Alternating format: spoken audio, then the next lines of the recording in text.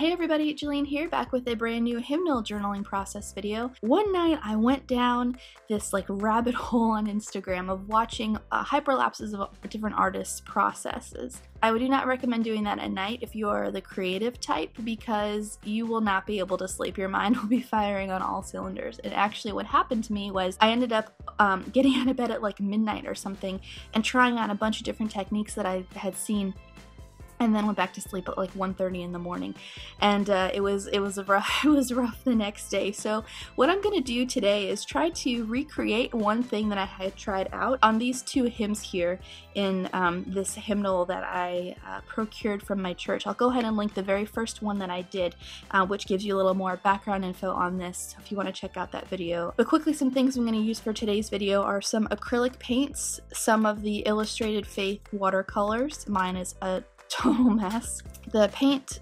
scraping technique using one of the paint cards from Illustrated Faith. The gratitude washi, simply because I like the colors with these paint colors. And then I might use some of these print and pray pieces from Brianna Showalter. This is from her Be Thou My Vision set. And I'll go ahead and link this in the video description. I printed it on some clear sticker paper, but this hymnal doesn't have that hymn in it for some reason, I don't know. So I found a couple that I thought were comparable and then ended up going in a totally different direction, and I'll talk more about that later in the video. But for now, I'm going to go ahead and speed you guys up and get started. Alright, so to get started, I'm going to go ahead and get all my supplies prepped, and my Bible mat came in very, very handy for this entry. So I'm taking the Illustrated Faith paint card here, and I'm putting 3 colors of acrylic paint on here. The pink is Light Portrait Pink. It's the Liquitex Heavy Body Acrylic Paint. The aqua color is called Light Turquoise, and that's from Anita's Acrylic. Those are at Hobby Lobby. And then the darker green is from Folk Art brand acrylic paint, and that color is called Forest Moss. I put a little paint on the edge of the card and am just being careful to swipe it on the page without mixing them so they don't get gross and muddy. And I went over it with a heavy hand so that they'd be a little more opaque.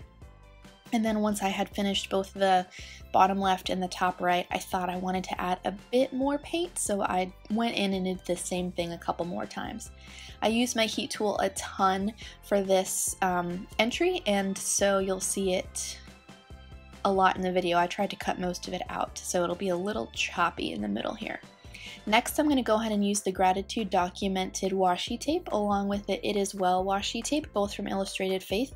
And I'm going to just put little bits on top of the paint now that it's dried. This is very much inspired by Heather Greenwood and all of those really cool mixed media tutorials that she shares over on the Illustrated Faith blog. I think she's got one tonight on Facebook Live if you're watching this the Wednesday that this goes live. So that'll be really fun to tune into. And then I just very simply put some white acrylic paint onto my finger and then finger painted over the washi. I wanted to cover up the edges and just kind of make it look blended in with the paint. Then I'm going to go in with the Illustrated Faith watercolors, and I want to do this dark aqua color, and I'm going to take the brush that came with this watercolor set, and it's nice and big, and I'm just going to paint over the white paint and put some splatters of paint down.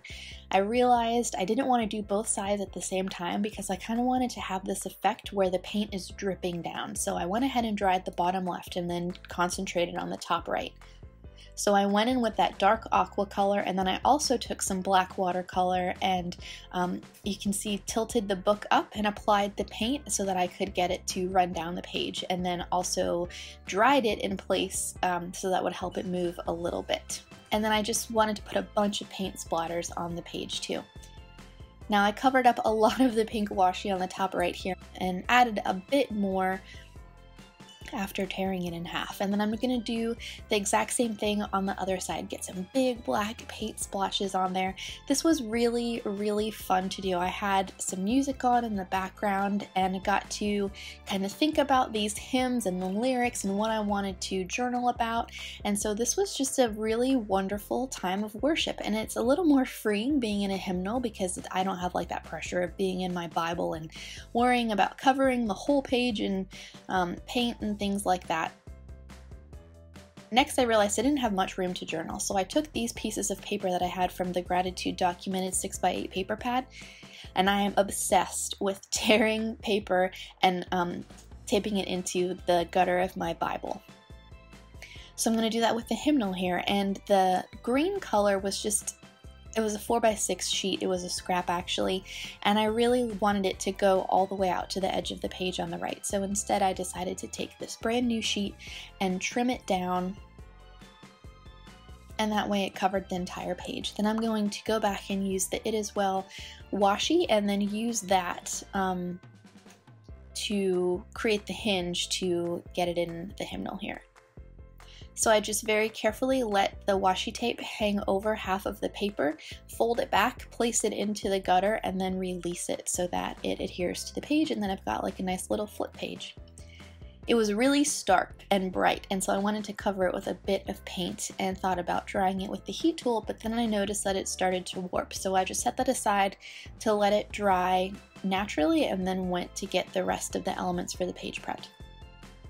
So I'm going to use these glasses from Brianna Showalter and get those on the bottom right. That's going to be kind of like my title area, and then my journaling is going to go on the mint colored paper. So these two hymns are Where He Leads I'll Follow and Anywhere with Jesus.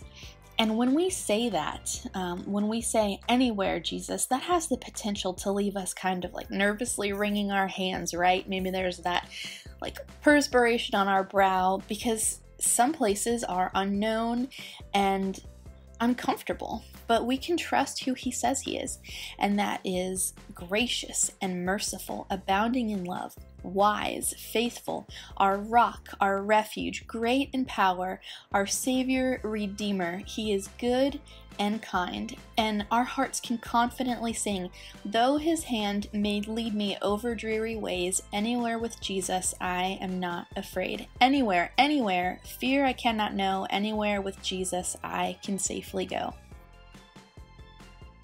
And that's what I wanted to journal on this sheet here. I kind of have my notes written off to the side here, and I'm just going to draw some lines with the 0.65 journaling pen. That'll help guide my writing, make sure I don't go crooked or write too large or too small. And then I'm going to go in with the 0.35 precision pen and basically jot down what I just shared with you guys. I used the Abigail stickers from Doodlebug in black to spell out my title over to the left, anywhere, with an exclamation point. And then the very last thing I do is basically write out my journaling here, and that's gonna do it.